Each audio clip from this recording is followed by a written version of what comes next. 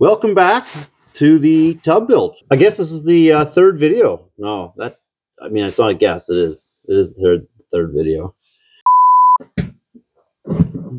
Last week we got the front suspension all done, the rear suspension all done. I was waiting on some new shocks. The new shocks came in. Where are they?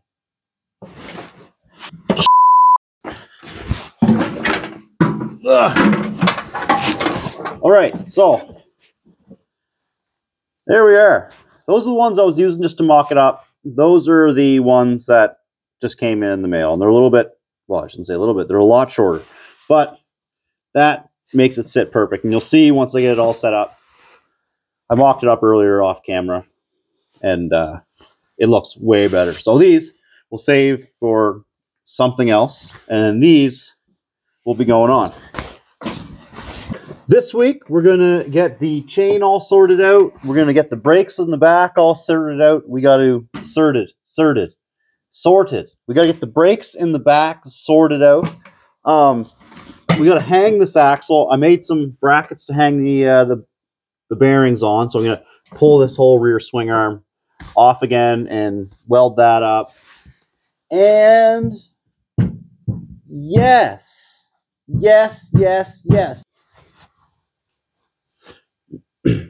What do I do with my hands?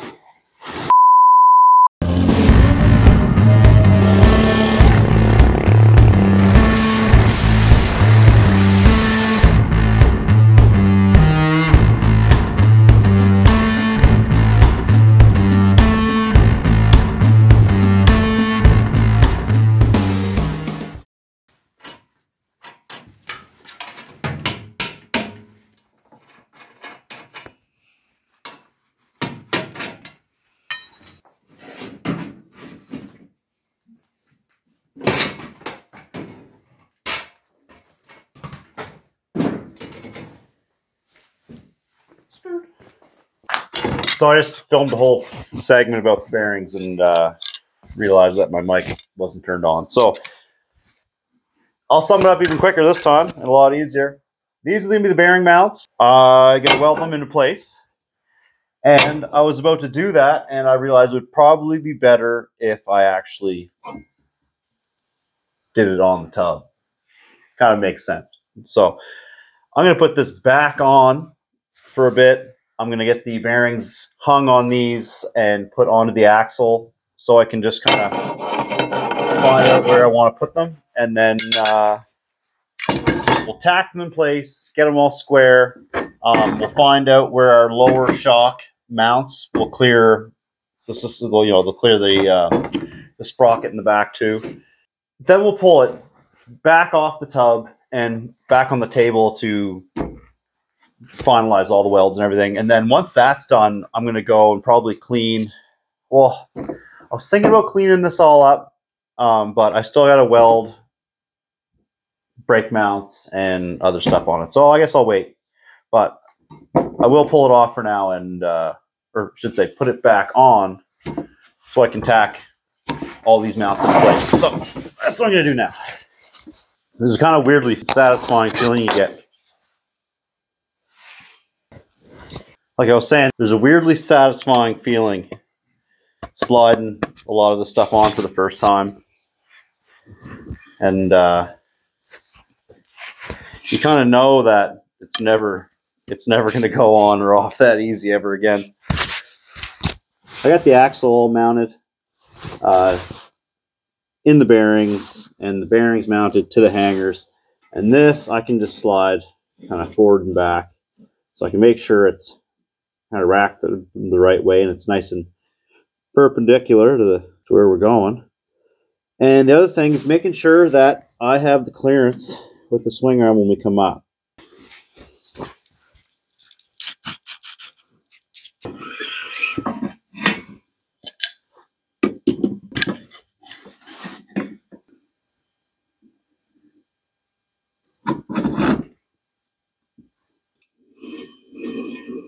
I'm not going to trust any of this link. Yeah, definitely not straight anymore. I just want to use it for now. I want to see if I have to shim that front idler out a little bit more just to clear this center pipe here on the back. Oh, this thing's so messed up. This chain is totaled. All right, so there's going to be no way for me to tell with this. I think I got to go in a bit. So I got to shim that out. Not a big deal. I got tons of shaft.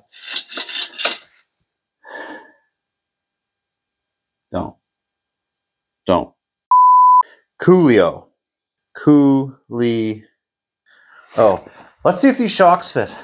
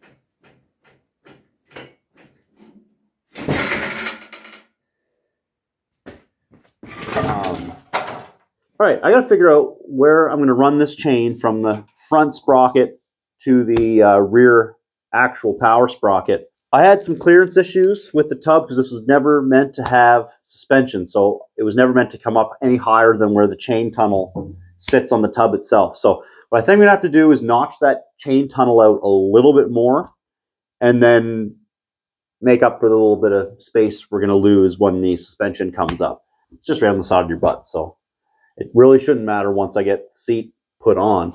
It's only coming up about ½ an inch or so. There's a little bit more space in there than I thought.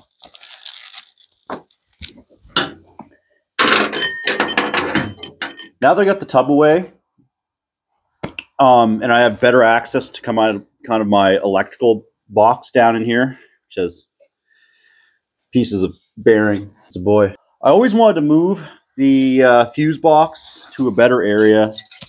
It's kind of tucked just down in underneath the motor. It's hard to get to. A lot of dirt gets up in there and everything. So instead, I'm going to pull that little box out and I'm going to put that under the seat of the tub, but I'm still going to leave the battery right there.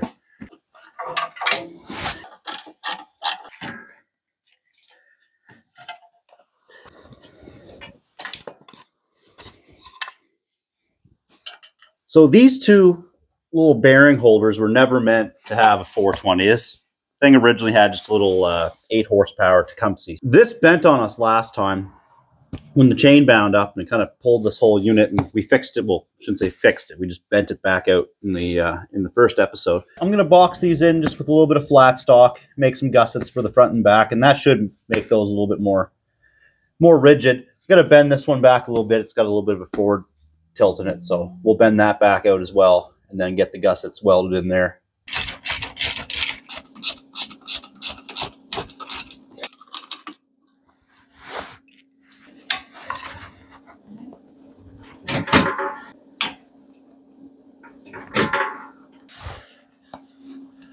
That's mint.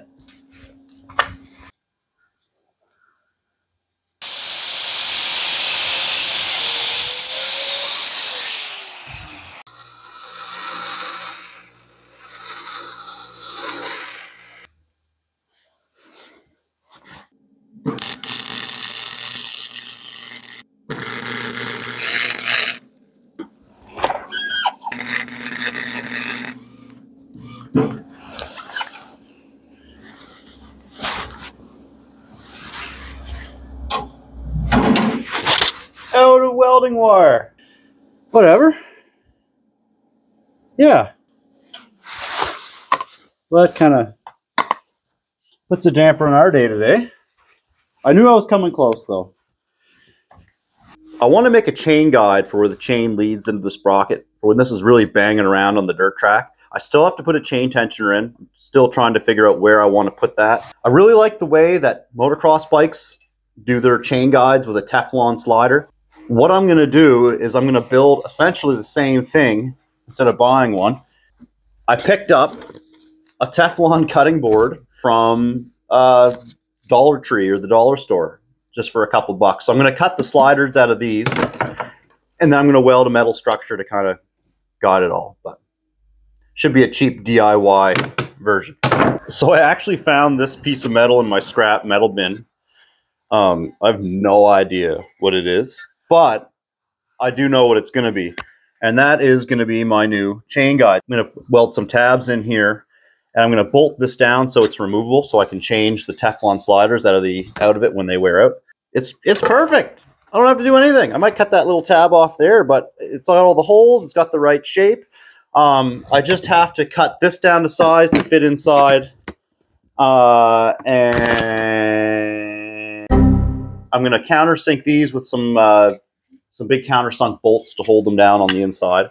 And this whole thing's going to be removable and replaceable and changeable, and I just puked in my mouth a bit.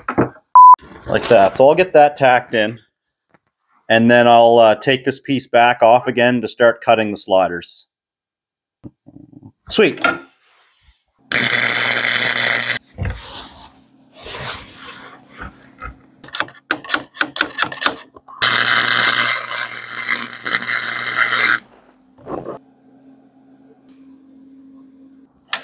I like it. All right, I got my 2 pieces of Teflon just roughly cut, and they're gonna sit with that in there, and that'll be my chain guide. So it should work out pretty good. There's enough.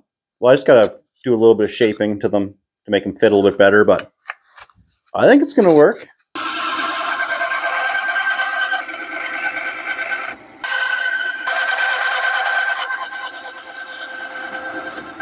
I got the chain guide built, so I got my Teflon strips in the center, and they're just bolted in with some big countersunk Phillips machine screws. That should just mount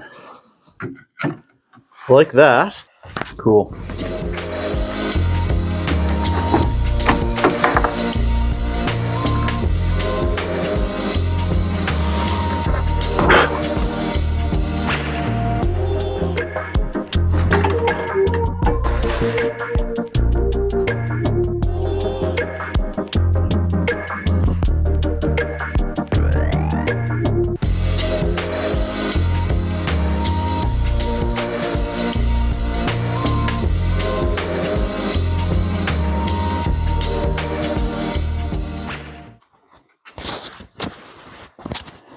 So I got the brake laid out where I want to put it here.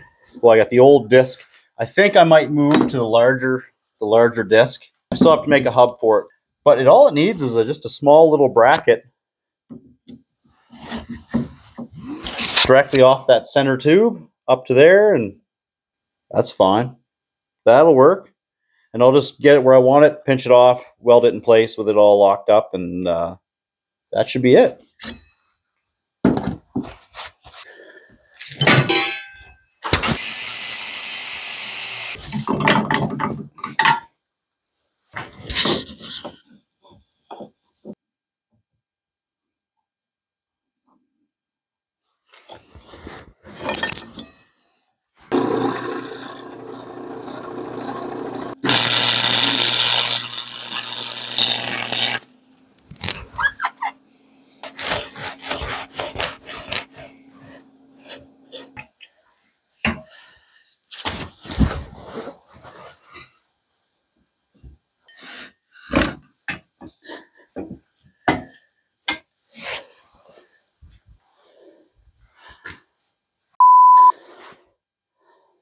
Didn't think that one through.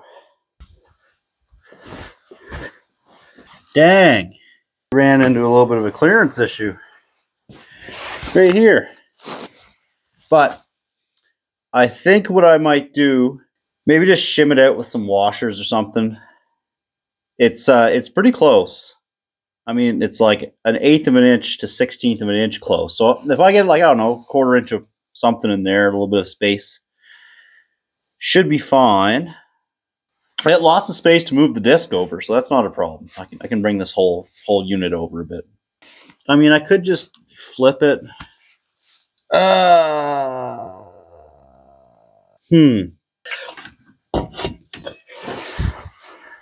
man, so close. So close.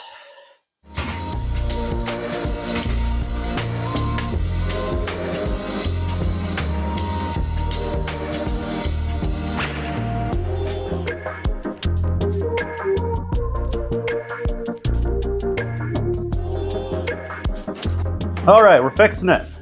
All I did was, I lost my piece already. I have a little standoff cut, and I'm just gonna place that in right about there, and then weld my brake bracket on top of that.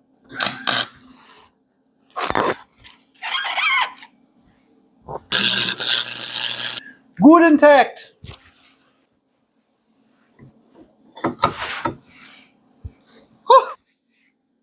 Something like that.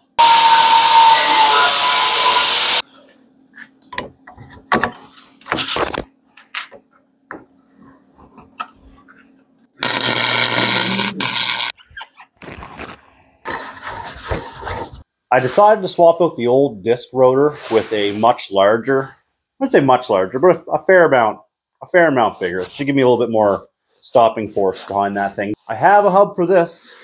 I do not have a hub for this. All I really need to do is press a 1-inch weld-on hub into that bore there and then weld it up, and it should work fine. It's pretty close. I might have to machine the inner hub down just a bit to fit inside, but shouldn't be too bad.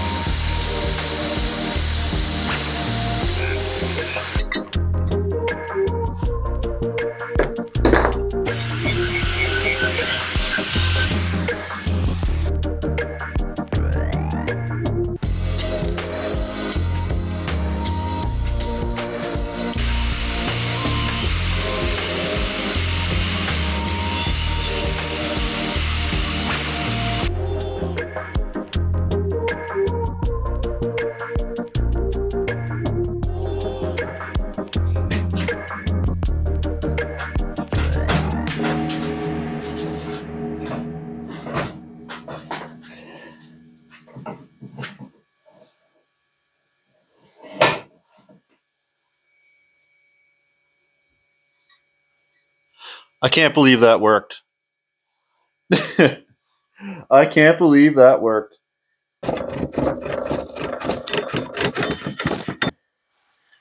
Out with the old, in with the new. A little bit of size difference.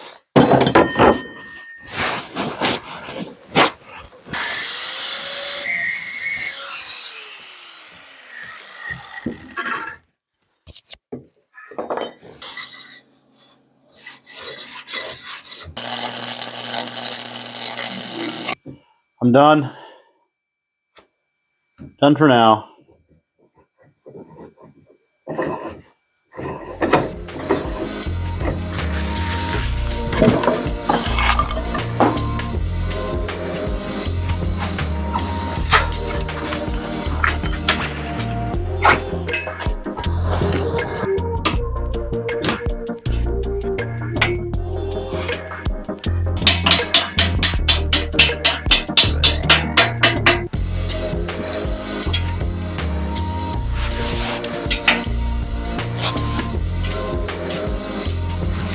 Oh yeah.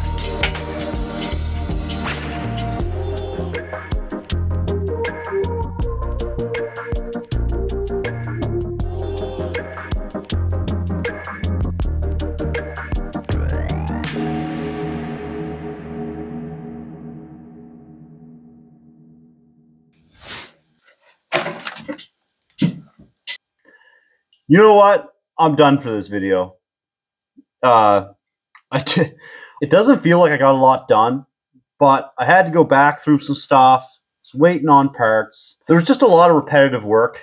getting the swing arm on and off during the fitment and everything really took a lot of time. And that's about it. We should be able to get this thing just back together. It's almost there. I think I'm promising too much with that. A few little things that I got to deal with. I still have to rewire the whole thing and run all the new wiring under the seat for the fuse box, get the battery put back in. The new shocks for the front came in. I've yet to put them on. They're in the house. It's like 12 o'clock, so I should probably go to sleep. Like and subscribe. Thanks for watching, and go build your own stupid thing. Ah, fuck. Gotta pee, gotta pee, gotta pee. It doesn't feel like I lost. Feel like I got. Feel like I got.